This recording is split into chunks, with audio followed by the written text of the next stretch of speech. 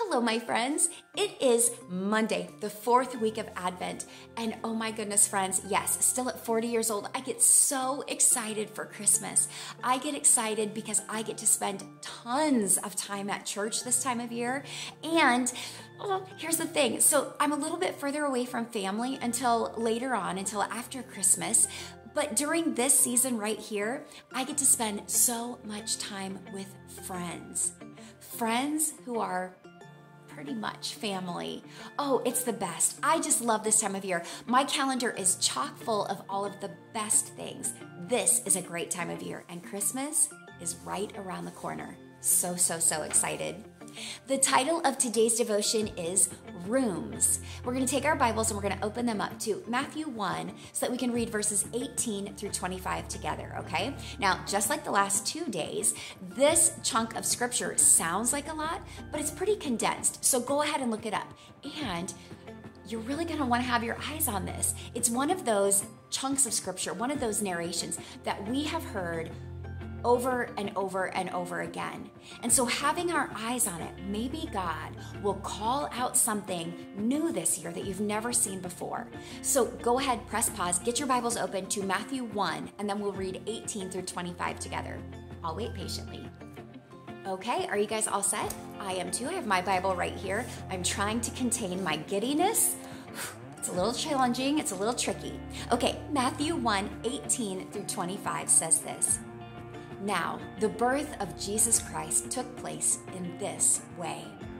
When his mother Mary had been betrothed to Joseph, before they came together, she was found to be with child from the Holy Spirit.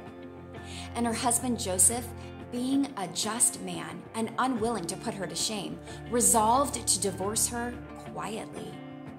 But as he considered these things, behold, an angel of the Lord appeared to him in a dream, saying, Joseph, son of David, do not fear to take Mary as your wife, for that which is conceived in her is from the Holy Spirit.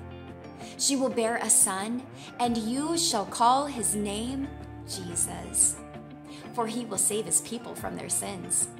All this took place to fulfill what the Lord had spoken by the prophet.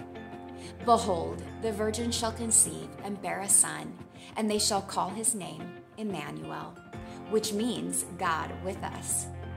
When Joseph woke from sleep, he did as the angel of the Lord commanded him. He took Mary as his wife, but knew her not until she had given birth to a son, and he called his name Jesus. You know, our daughter had our grandson Cooper a little less than a year ago. I mean, like his birthday's the 28th, so it's coming up right now. And none of us knew what his name was.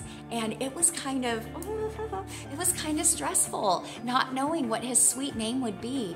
In fact, we didn't even know that he was going to be a little boy. But not knowing his name, gosh, that was one of those things, right? Where, you know, you don't know what he's going to be like. You don't know when he's going to be born, those kinds of things. But just to know a name, that helps you get through some of those moments of waiting, right? Well, with Mary and Joseph, they did know the name that they were going to give their son. They did know that they would be having a boy. There was a lot of things that were still very confusing and very unknown to them. But how wonderful that the name wasn't one of those things that they had to be concerned with or worry about. I know it seems simple and it's very human to think about that, but what a wonderful gift that God gave them in not having to name Jesus. Oh, what a gift. I wonder if Abby and Christian would have appreciated that.